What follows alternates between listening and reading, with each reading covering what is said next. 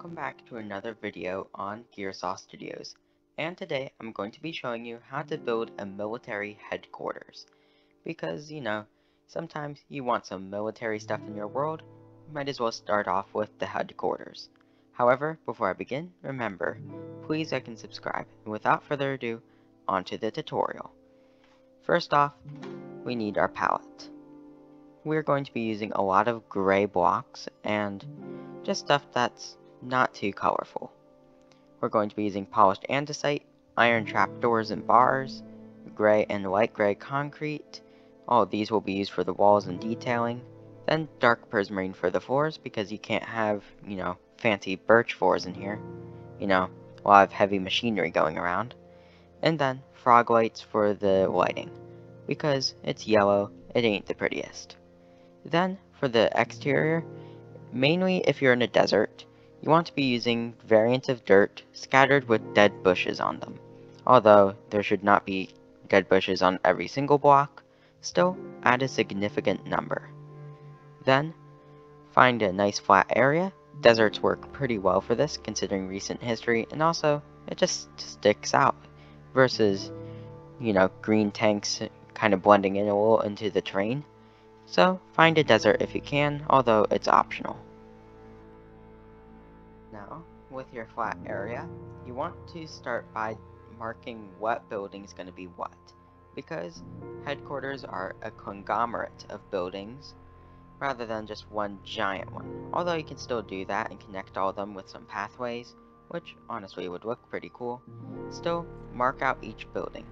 And a slight amendment to the palette, cyan terracotta is a must-have. The first layer of each wall will usually be cyan terracotta, which means you can start placing blocks. Make sure stuff is symmetrical most of the time. Don't make it one block off center, but if it's several blocks off center, it looks a little bit more unique rather than just boxes. So I'd keep it that way. Make some unique shapes, and then possibly put down some signs of what each building's going to be what. Because, watchtower, logistics, tank storage. I'm not making a separate tank tutorial. I'm not very good at building them. Such and such. We got a basic frame going on for this place. And when you're designing each individual section, I made this little book that you can see all the things you might want to include. I'd recommend having a small jail, logistics center, watchtower, some storage, along with a place to have tanks, trucks, cars, etc. And I accidentally put storage twice in order to make it seem like I had better ideas. And then, optional, we have, of course, a fence going around the place with perhaps a checkpoint, so that way there's a way to get in that's not just a simple gate. A training area, which could just be some dumbbells or something that looks like monkey bars. And then we have a helipad. And I recommend doing the helipad, but otherwise you don't really need a training area. Then, looking around, we just want to continue our structure, and then we want to have a lot of iron bars going around. Mark the area you want the bars to go in with gray concrete, and then stack 3 up, and then put on top more gray concrete. If you want to have functional ones, you could add more gray concrete to the top to cover some grass. Hold on. Getting some of the blocks you need, you can make some real barbed wire here. However, of course, it doesn't really fit thematically. Still, once those grow up, they will function like barbed wire and are much better than spider webs, which just slow down the user. Just do the fence, a little bit of towers on the end, although you don't need those, and then finish the basic area where you want your military base to go. Once you have the fencing around, then on one side of the fence, you want to make a small building. Maybe with an interior space of 3 by 3 at minimum, but it should still be small. Our general building technique for this will be including cyan terracotta as the trim, like this, and then For our fancy outlines, we'll be using gray concrete, and the rest of the wall will be light gray. A flat roof will do fine, although you could probably add a little bit more detail using gray concrete.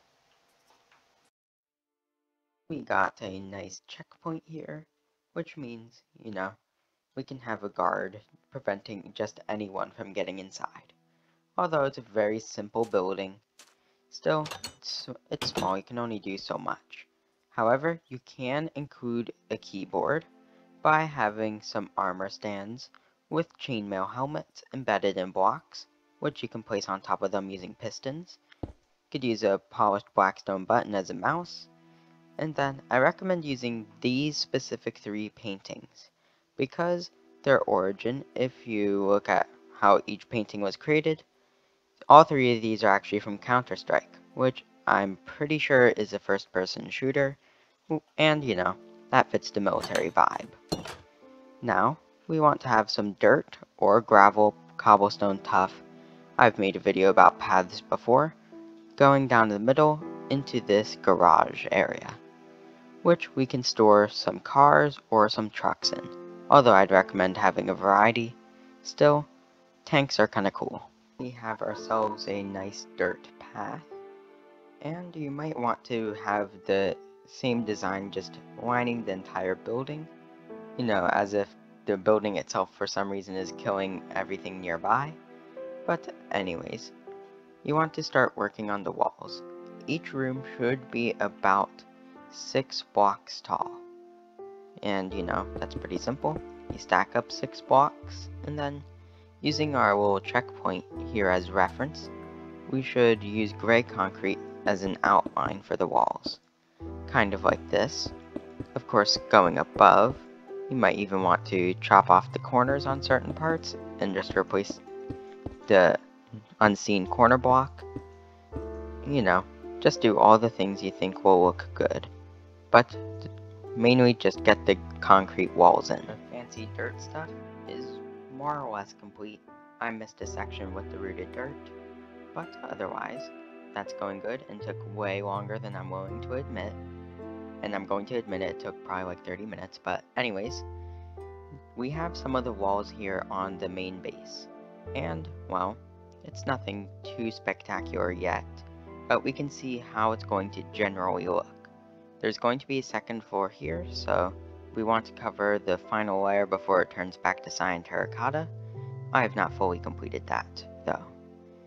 Then, for some of the areas, you might want to make a slant. Even though there's no concrete stairs, still, you can do quite a bit.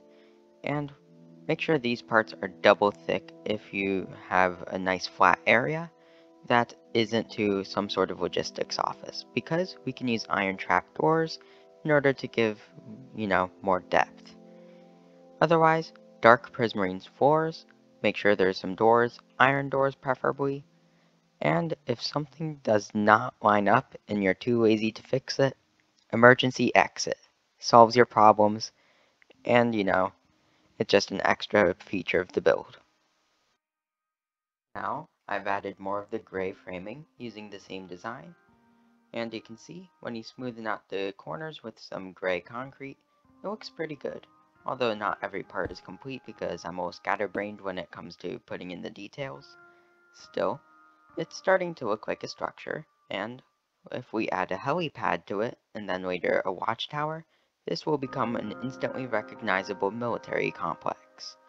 However, for your vehicle bay or storage bay, either one, really just any building that has a taller than normal ceiling, replace the ceiling with iron bars, and it should be separated down the middle, because it kind of gives that metal barbed look, and although I'm not entirely sure of its true purpose, it looks cool, so I'd say add it if you have the proper iron supply, which I'd assume you'd have if you're playing in survival because the amount of concrete required for this build. Then, of course, I've already said this, dark prismarine flooring, but for vehicle bays, you might want to go for something like deep slate tiles. Our room's nice and ready for the build. What we want to do is add some lighting. You can see it gets pretty dark. I've also separated these floors here. but otherwise, it's kind of dark.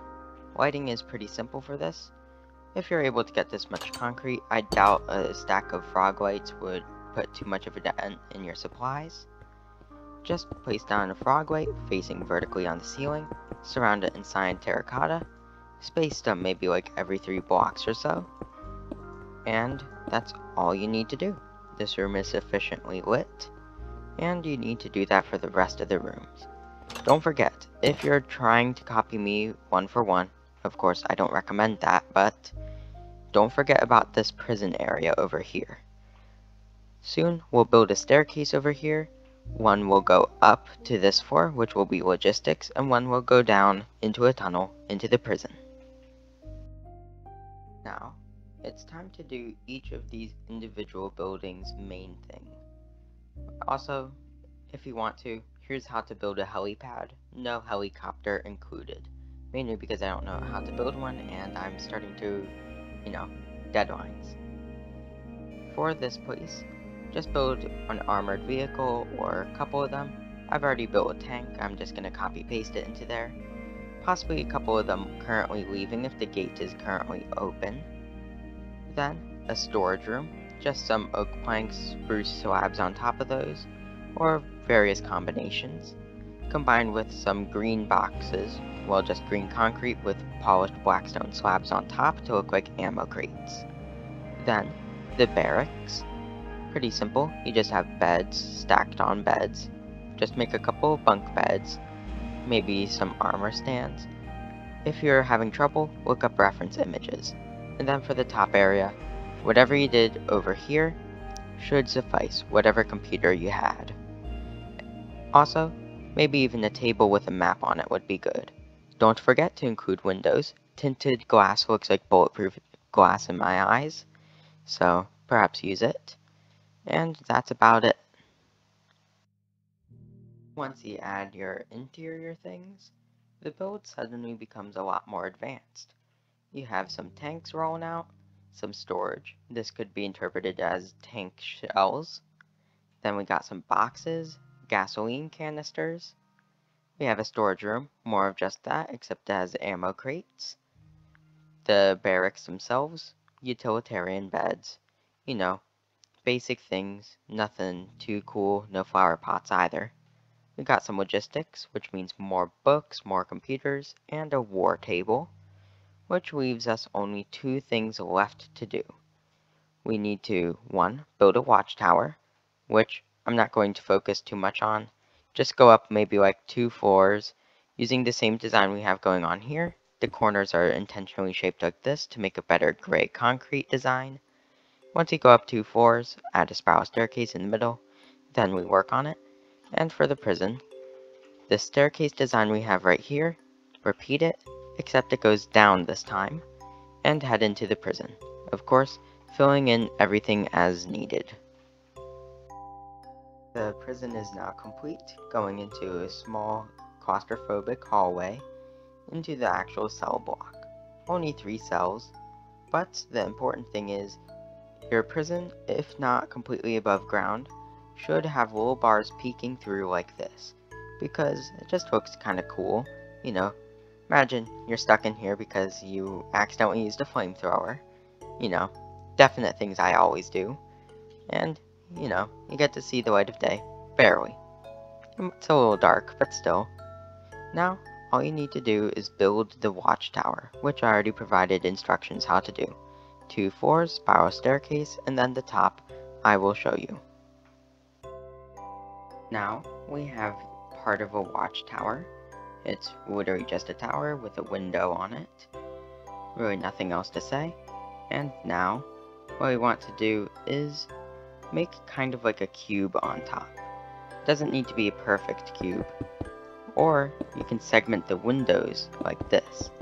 By having the segmented windows, of course, you still provide visibility while doing it in style and making it look more armored. Kind of like an air control tower, if you get what I'm saying. Do that, and then round off the top kind of like we have for the checkpoint, and then you will have a finished watchtower, excluding lights, which you should add. Now we have 8 windows on top, I also thinned out the sides because it looked a little too bulky, too square. And now we have a watchtower. It's not necessarily the coolest thing, but still, compared to the rest of the build, the entire thing's kinda drab, and that's completely intentional. Do you really expect a military base to be all bright and colorful like the city? Not really. It's part of war, you know. War isn't necessarily the most peaceful thing. So, I'd say it works really well here. Otherwise, this build is complete. We got a checkpoint, fences, dirt that takes way too long to build, along with all the things an actual base needs: storage, weapons, logistics, barracks, temporary prison. It's all you need. Even a little helipad in the back. Although it's very basic, still, improve upon some smaller things like that, and now you have a really good military base. And with that, it's the end of today's video. If you enjoyed this video, remember, please like and subscribe. It really helps me out. Otherwise, enjoy the rest of your day. Make sure not to declare war on everyone. It's a bad idea. Gearsaw out.